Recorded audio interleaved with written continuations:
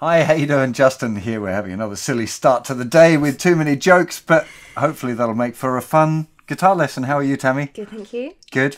You've been songwriting, fingerstyling, transcribing, all sorts of stuff. Yep. Yeah? Yep. Where should we start? Let's start with the fingerstyle. Okay. How's it gone? Good. It didn't take me too long to pick up the second pattern. Good. But I found it quite hard to find songs it would fit with.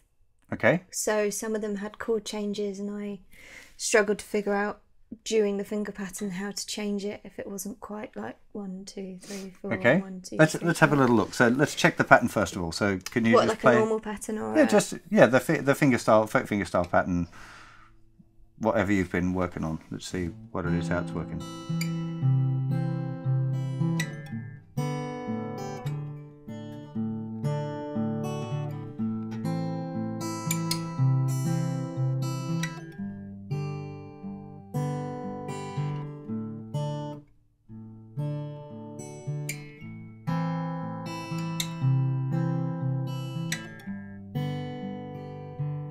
That's it.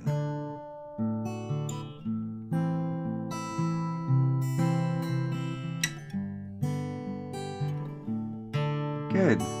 Excellent. Okay, on the D chord, normally you'd play the D note first, so you'd move all of your hand down. Oh, okay. That's it. That's it? Yes? And then Yes. Yes? Yeah. Exactly. That would be the normal state of affairs for a D. It doesn't really matter if you play that low A note. It makes it sound like it's a D/A, like a D with an A bass note. Okay. Sounds fine. The big thing with that, and the thing to watch out for when you're practicing, is the consistency of the thumb. Okay. So that becomes the driver. So when you're going...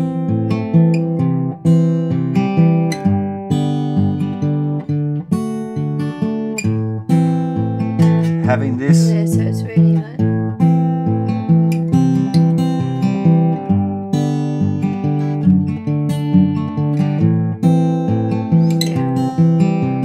It's really, it kind of, that should be the thing. If you practice it with a metronome, you would put the metronome at the speed of the thumb and really try and lock in with that to make it super consistent. One of the things with the folk fingerstyle, there's a couple of different pathways within it, but one that I think is worth having a little think about is that the bass part is almost like a separate instrument. Yeah. So that's the bass, and then the fingerstyle part is the chords, kind of. And if you think of it in that way, that might help you with the consistency of the bass, realizing the bass is just going doom, doom, doom, doom, doom, doom, or whatever the pattern is. Yeah. And then the other parts are like twinkly in there, and that's why they can change while the bass stays specific. And if the bass is going, the bass is doing that, the fingers could be going...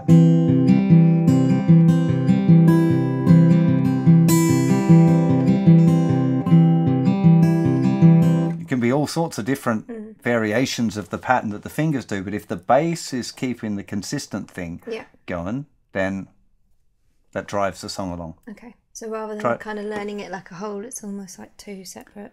Yeah, and to realise that if the fingers go wrong a little bit, it doesn't matter so much as the bass. The bass needs to be real solid, and the fingers can change and do different patterns, and it doesn't really matter. But the bass has to stay like on. Okay. Yeah? Yeah. Again, one more time.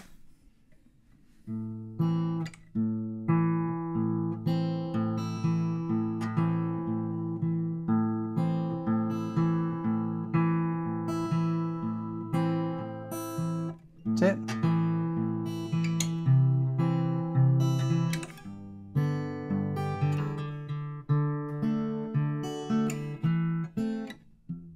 That's it. Don't worry. Okay, now I'm going to show you another. You've got it. Yeah. There's another little part to this that can make a difference, and that is how you place this hand. Now, at the moment, it's floating, and in some songs, having a floating hand and having all of the notes nice and open is a good thing. Other times, to help with that distinction between the bass and the chord part, you want to add a little bit of mute. So if I just play the same thing again, but without the mute, so...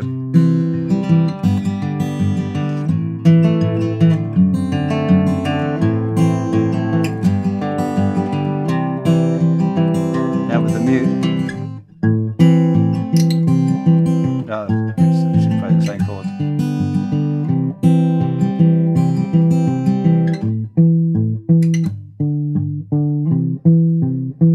how the difference here? Oh, just trying to do the same progression. Yeah. Stops them ringing out all the way through.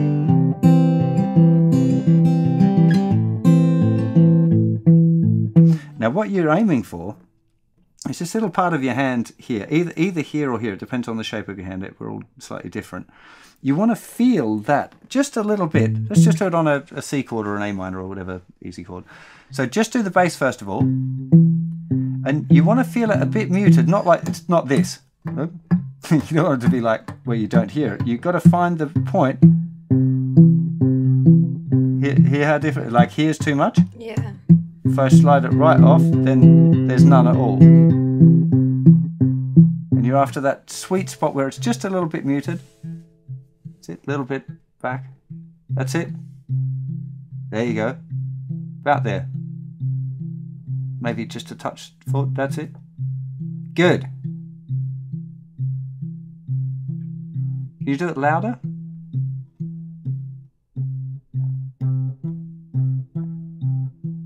Okay, no, it's just to do with the sound of the guitar, because this one sounds a lot louder to me, and I'm like, oh, hang on, is it the instrument, or you're not playing it hard enough? But that looked like you were pushing it too hard. So, yeah. Find that spot again. There you go. Good. Now slow it down and see if you can add the pattern in.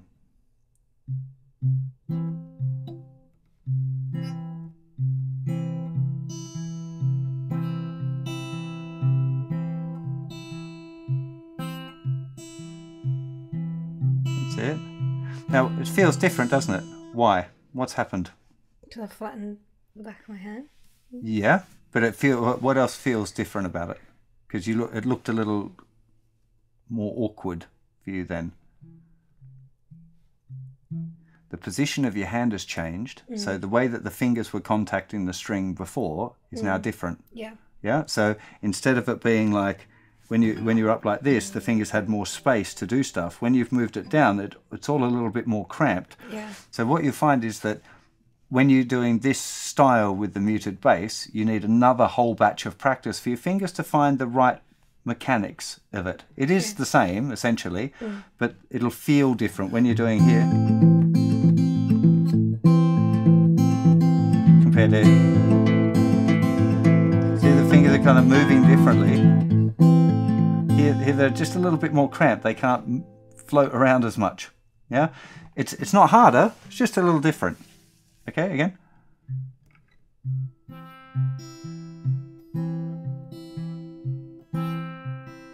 That's it. A little bit less mute. Yeah, so move the hand that way a bit more, bit more, bit more. That's it.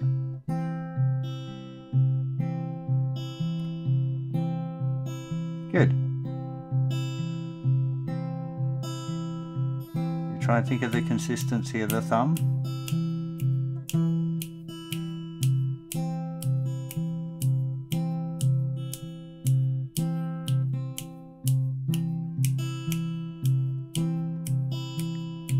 That's it. So a bit of time with the metronome doing that is going to be really super helpful. Find a tempo where it's slow enough to be super comfortable. What you don't want it to be is like feeling like you're chasing it. Yeah. It wants to feel, the bass note wants to feel right on the metronome. And a really good trick is to set the metronome at a volume level where if you do it exactly right, you don't hear it. Okay. Yeah? Yeah. So you want to be practicing, go like, oh, is the metronome stopped? Ideally. Yeah. Yeah? Cool. Because if you synchronize with the metronome perfectly and play it exactly the same time, and you've set the volume right, you just won't hear the metronome at all until you go wrong or speed up or slow down. Then it'll become apparent again. Make sense? Yep. Did you realize that you can make up any finger's order that you like so long as the thumb stays consistent? No. So as long as you're doing this, you could... I'm changing the thumb now to stay on the one note, but actually, which is probably not a bad place to start for you. If you just get that going on the one note,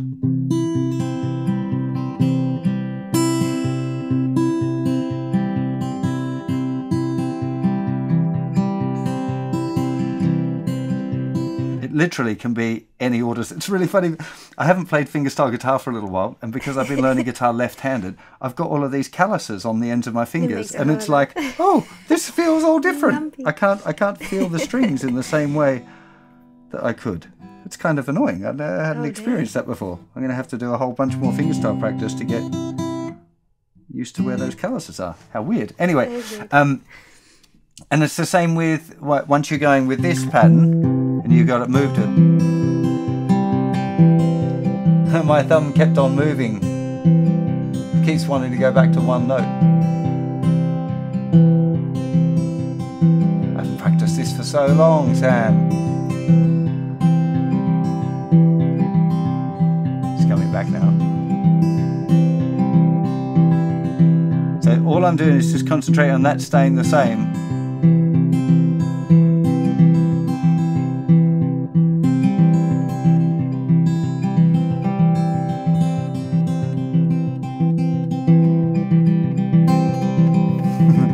So I'm just trying to keep that going while the fingers do whatever they feel like. Okay.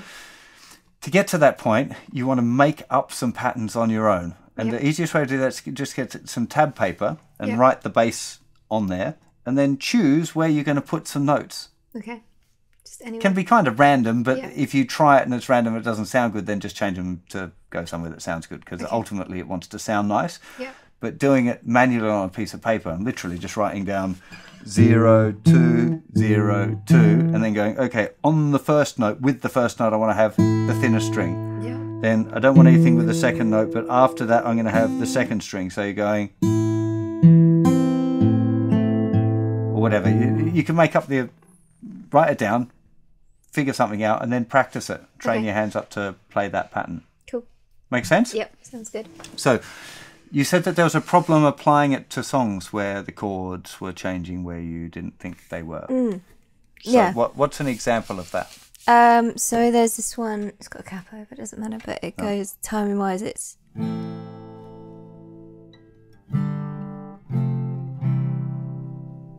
And I found it really difficult to figure out the changes on the picking. Yeah.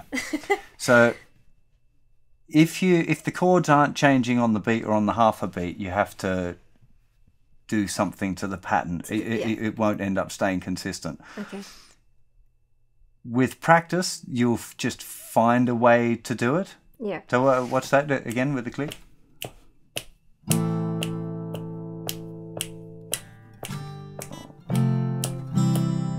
Right, okay. So it's that final change. The first part, 2, 3, 4, 1, 2, 3, 4, 1, 2, and 3, 4, 1, 2, 3, 4. So that's that, yeah. 1,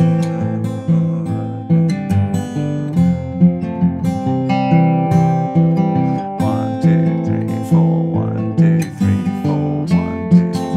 Ah. 1, 2, 3, 4, 1, 2, 3, 4, 1, 2, 3, 4, 1, 2, 3, 4, 1, 2, 3, 4. So I am having to change the pattern. I'm still keeping the thumb consistent, but it doesn't feel nice. So I'd almost, for me, applying that pattern to it, it's like square peg round hole thing. It's just like not... Well, that's what I found. So I then thought and then I found like an old covers list from like 6 years ago and just tried the fingerstyle with each one, and some of them it just doesn't fit, and others just fit straight away. Yeah, absolutely. Yeah. That's but that's just a case of using the right thing in the right place. Okay, sorry about that. Delivery dude was there. We were talking about fingerstyle appropriate songs. So there's loads of choices for any time you play any song. There's loads of different ways of approaching it that will affect the sound and the vibe and everything else about it.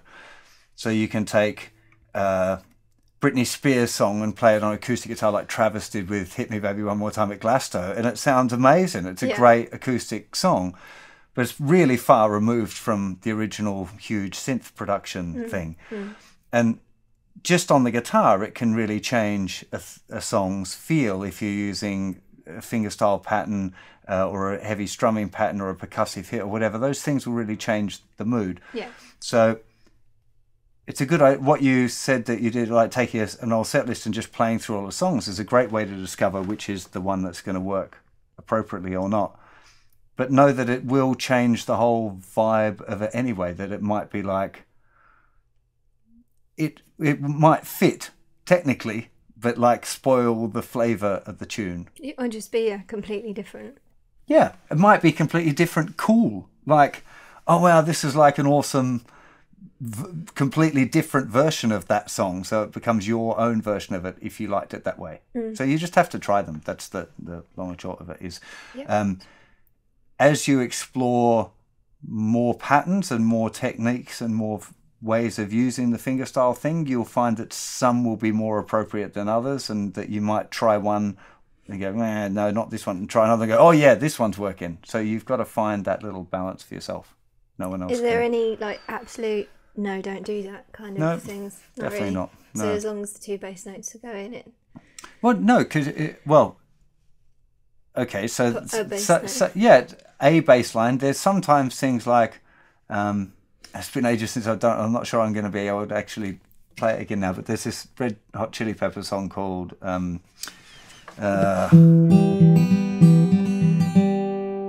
it called? Road Tripping. Now, I always played it like that. At the start, I can't remember. God, everyone says, like, why can't you remember all the songs that you teach? Well, I just can't. Sorry. It's too many.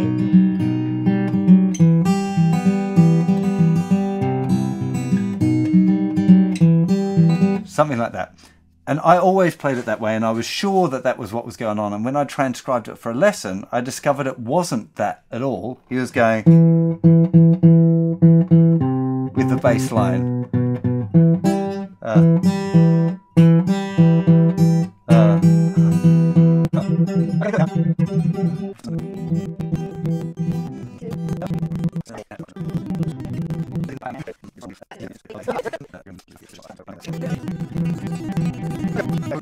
Adam, chop the bit and then speed it up so it's got like until I actually get it like around now.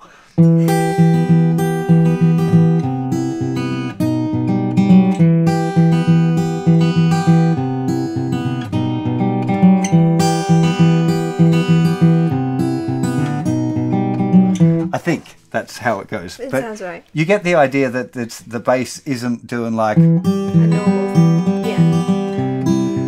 which is what I would have sworn it was, because I got used to the thumb always doing that. So when I first transcribed that for a lesson, it was like, it's not that pattern. It was really difficult. I had to spend like almost a whole day going.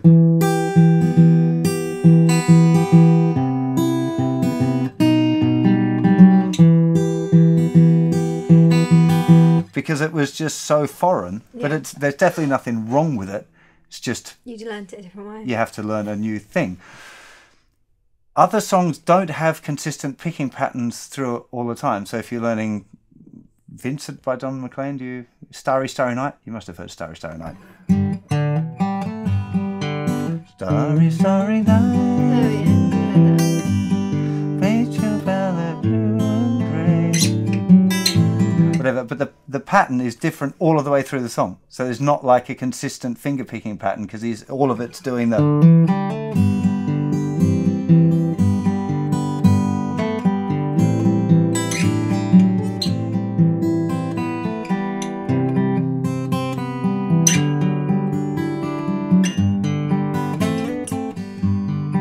It's all these little fills and fiddles. It's not like a normal fingerstyle pattern.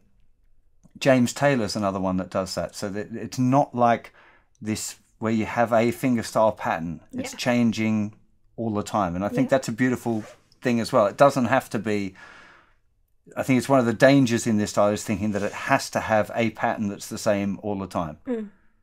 Most of the time that works really well, but very often you get these things that are a little different as well thrown in there just to keep you on your toes.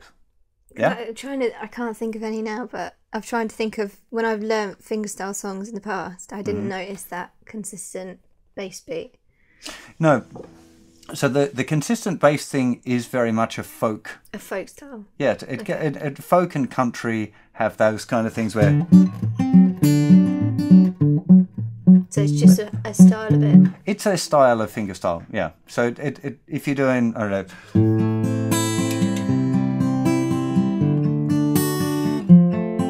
I'm grabbing that third string like this with this callus on my third finger. It's like, what are you doing there? Man, I'm going to have to do a whole heap of practice now on this. So it is, there's a consistent pattern now, but it's not a consistent thumb. Yeah, it's not like a... Yeah, it's a different, very different sort of style of, a different style of fingerstyle. Yeah. But that's just as legitimate. They're all fine. It just depends on the song. I think this consistent bass thing is a really nice style to get down, and you can use it lots of different ways. And yeah, but try it. You have to find the ones that you like, that work for you, for your writing and the creative thing, and you know, find the stuff that you like. That's the key thing. Okay. Yeah. Cool. Okay. So your fingerstyle homework. Yep. I want you to make up 2 fingerstyle patterns. So just write the bass note down and try and put in some other notes. Let's do 2 with the consistent fingers, the consistent thumb, and 1 where it's a bit freeform. Okay. See if you can come up with sort of some interesting finger picking pattern that works, maybe on a different chord, just so you've got something different. Cool. Yeah? Yep. Okay, next on your list, transcribing. Mm-hmm. How did that go? Good. Yeah. Better than last time? Last time you said, oh, so hard. No, so that trick you gave me where you kind of... So I'll admit I didn't put them in transcribing. Yeah, so it doesn't matter, yeah. But I listened to the song and I'd kind of play the 2 bass notes and could kind of hear a correlation between, oh, that sounds like it appears in the song. And Right, that sounds like... okay. And then when I found it matched on both strings, I'd put the capo there and then I could kind of figure out what chords fit in. Okay.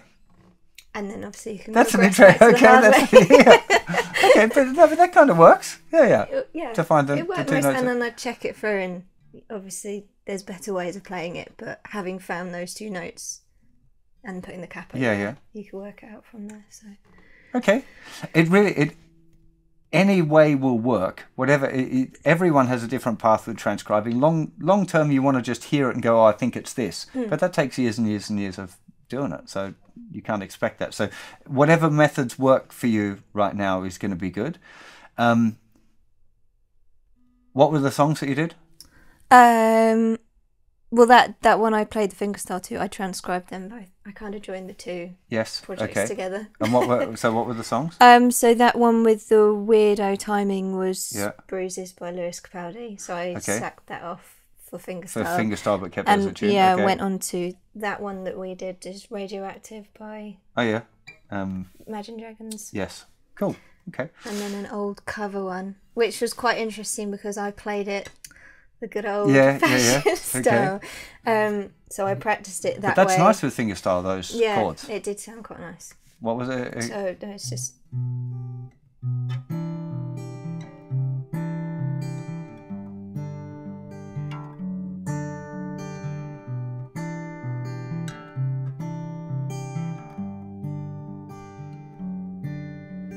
Good.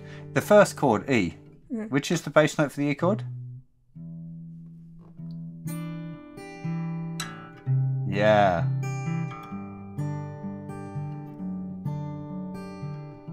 That's it. Because now you get that nice flow, the... Dun, dun, dun, okay, got it. oh.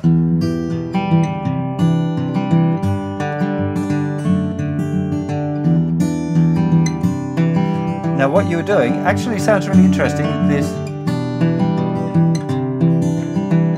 definitely nothing wrong with it if you like the sound of... Yeah.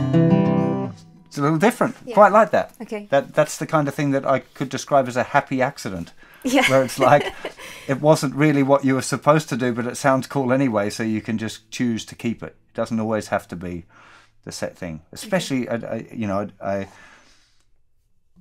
don't want for a second you to think that there is a formula and a set way that everything should be done, because it's not, especially if you're trying to be creative and do something interesting, it shouldn't be the set one. You should be looking for that thing that was a little bit different or a bit weird, or you didn't put the capo on right and it did this weird sound and that turned into a whole song. Or do you know what I mean? Yeah. That's kind of part of the point. Yeah. Yeah? Happy accidents. Yeah.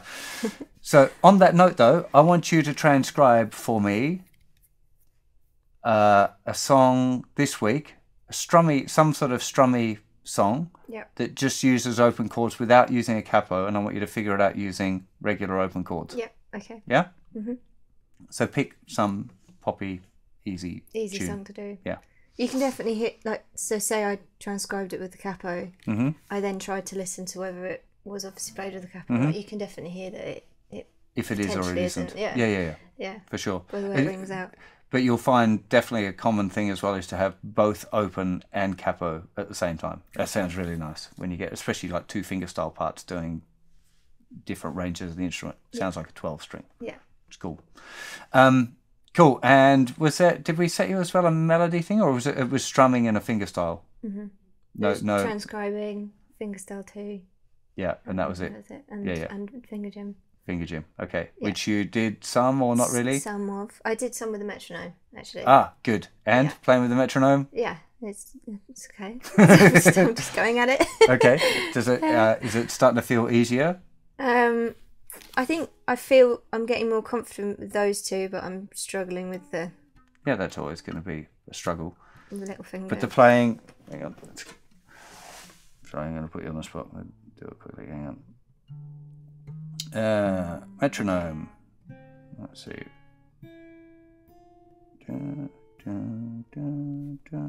Okay.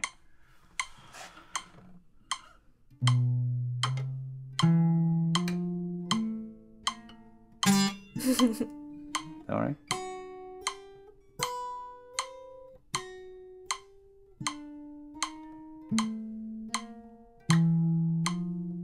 Good. You going?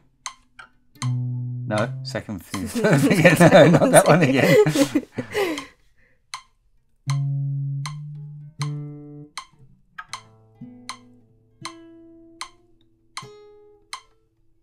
I find that okay. Well, no, of course. That's hard. That's probably just a little fast for that speed to do with those fingers. So you want to do it at the speed that you can do all of them at. So probably I would have thought around 60. Let's try that. Doing the do.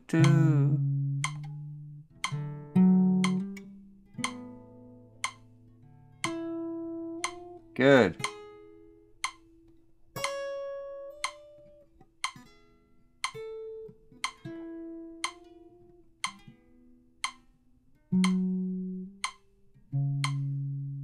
That's I literally can't relax my hand when I'm doing that. Well, no, that's a harder exercise. So, like 60 was fine for that. You could have done it maybe a tad faster. But have a go at doing all of that set at 60. Mm-hmm. Now, the next part of that exercise is to do the same patterns again, but flick-offs or pull-offs. Yeah. So, instead of doing a hammer on there, you play the first note and then flick off your finger so that you get the second note ringing out underneath. Yeah? That's it. Now really feel flick it off. Flick it down. That's it. Good. See, did you see your first finger pulled the string down? Try and keep the first finger exactly where it is. Yeah, again. Better. Don't let the first finger pull it down. There you go. That's it. That's it. Good. Try and think of the flick as being like this way, rather than like flicking it straight down. That's, yep. Good. Again. Better. Good. So, your next challenge is to do the same thing, not with a metronome to start off with.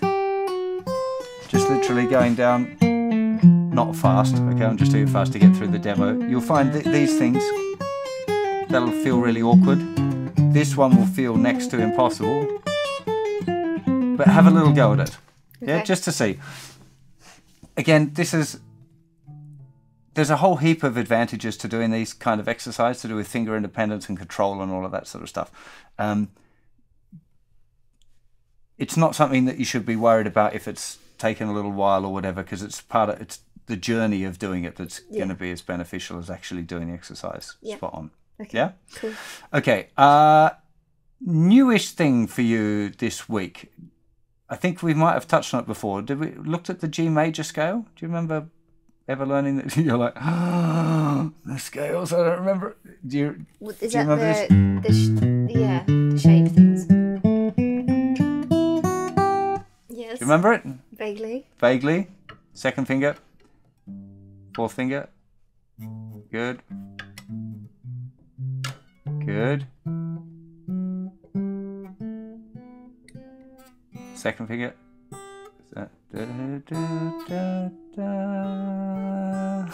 That's it again.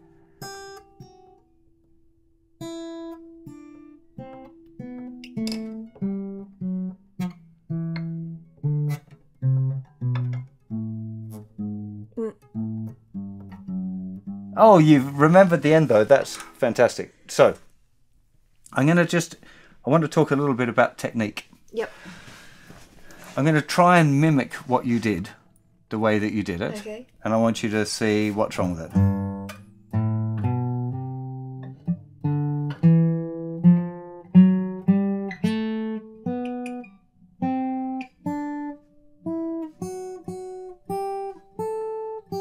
Okay. Shifting up and down. Now I'll play it.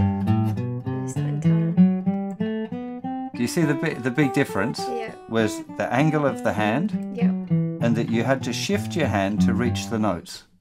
I wasn't doing a very good job of mimicking you, by the way. You played far more correctly than I did. I was struggling to play the right notes because I was trying to do this like weird fingering. But with your fingers at an angle like that, each time you went to play like with your little finger, your whole hand had to shift out of the way. Yeah.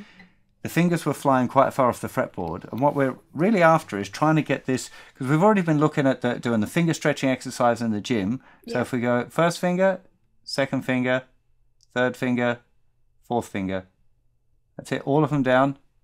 Now, okay, what we're after now, round the little finger, that's it. Good. No, that's it. Now first finger back there. That's it. Okay. Okay, try and keep that nice and round. You're super, super tense. See if you can keep the fingers there while you relax your arm. Relax your forearm and your shoulder. That's it. More. Relax it, shoulder down. That's it. Now you can do that. Now, because I'm holding your wrist there, I could feel all of the tension disappeared. And as soon as the tension disappeared, the fingers went and melted into the right spot. Okay, that might be a little far for you. So let's do C major scale. So second finger, 8th fret. That's it. Little finger. That's it. Much better. Now, I want you to try and do the same thing again, but I want you to try and keep your fingers in this nice parallel position. Now, this isn't the way that we play all the time. This is as much an exercise as anything else. So, second finger, fourth finger. Good. First finger, second, fourth. Good. Yeah, you got it?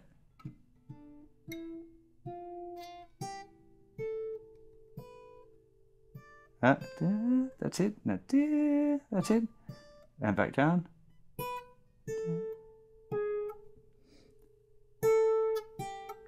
Yeah. Let's do it right. From the top again. So. Second. Good. Fourth. Good. 3, 1. 3, 1. Good. 2. Excellent. You're there. Now, can you see how much nicer the hand looked? Like the shape of the hand, when you're doing it that way, is so much better. The note quality of the notes is better because your fingers are sitting on the notes better than the funny angled thing. Yeah. So the task, first of all, is to try and keep the fingers in their assigned fret. Mm-hmm. The second thing I want you to do is to try and move the fingers as little as you can. So, as you did it just now, it's kind of like this. which was good, like the finger placement, the position, that you kept them nicely. Yeah. But what we're aiming for is this. Can you see how little they actually move away from the fretboard? Yeah. It's not this, where they fly up. I call that flying fingers. I mean, would be really common, but you can see what a huge difference. It looks easier, doesn't it? Yeah. It looks smoother and easier because the fingers aren't making unnecessary movements. When you're learning to do that, you have to do it real slow, like this slow. And I'm just thinking, right, none of my fingers are going to move more than a few mil off the strings. And it just becomes the object of the game is controlling the fingers. It's not as much about the scale or anything else. It's just keeping the fingers where they should be and not letting them fly off the fretboard at all. Try it one time.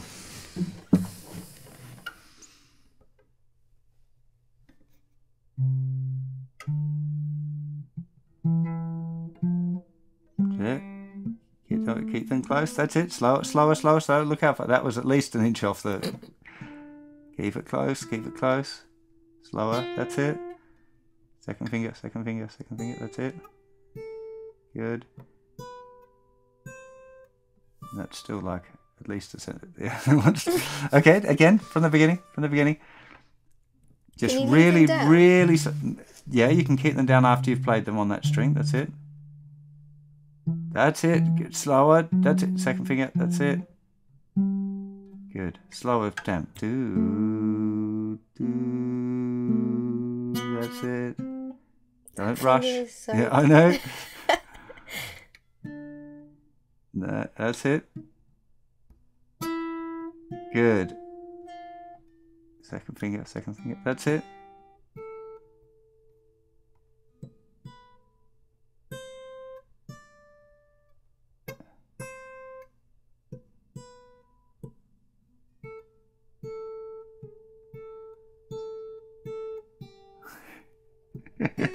Is this a fun game? It's hard, isn't it? Okay. So this is one of those little 5 minutes of torture where actually it has a huge benefit because these little controlling movements, that it's most of the muscles that control your fingers are in your forearm, but these really small little movements are more about the muscles that are actually in your fingers, the fine motor skills. It's so hard to have them not so close that they're dampening it, but not so not so far away. But this will infect all of your other playing in a great way. So when you're playing chords, chord changes, little fiddles, all of those things will all be affected by your practice of doing this. I call it, this one's on the website as well. It's called the minimum movement exercise. Okay. Part of this journey, I want you to practice the C major scale, just play it up and down, not worrying about the fingers staying close to the strings. So just play it as you like to make sure that you're confident with the pattern. Yeah. I'd also like you to gradually be working this down toward the nut now to get the fingers a little bit more stretched. Yeah, that'll make a difference. The further you go, you can see how much easier it is for you to do it there than it is down here. Yeah. Right. So find the point where it's a bit stretchy, but you're still doing it right. Okay. Yeah. Yeah. Not so far that you can't do it right anymore. You want to keep doing it correctly, but find the point for you, and then stay there for a little bit, and then shift it a little bit further. So gradually pushing it down, but don't be in a hurry. Okay. It could be like a month or 2 months away before it gets down there comfy. Okay. Make sense? Cool. That's going to be so we got the fingerstyle, we got the finger stretch exercise still probably. No, we're still doing finger stretch. We're not. Finger gym, minimum movement exercise. Yep. Transcribing. I've set only one, but as many as you can. Yeah, that's fine. Yeah, that'd be really cool. Yep. Okay, other questions? Don't think so. Don't think so? No. Okay, the next kind of big project for us is going to be replaying parts for your tune, for Keep Me Hanging On. You know the drums are done. They don't know the drums are done yet. We've just done a session in the studio with the drums and the bass. So I'm going to send you probably today the track as it is now, and then one with most of it stripped out. So enough for you to figure out what's going on. Yeah. And I'll send you one without a vocal as well. I want you to practice up singing the vocal, and I want you to reconsider the guitar parts that you've got. Okay. And see what because I gave you that pattern. I said, okay, do this down, up, up. Yeah. It was like, let's just get the song going. Here's a little pattern, stick with it. Have a listen to how the song's feeling now, and you've got all of these other skill sets going on. So, like, what way do you want to do it? Which way do you want to play the chords? Do you want to try using it with a cap, like the same chords but with a capo as the second part? Mm-hmm. Like, I'd like to play some parts on it, right? Yeah, but I don't want to do the majority of it. I want you to actually be doing it, particularly the rhythm guitar and the strummy sort of parts. Okay. So I want you to explore that a little bit.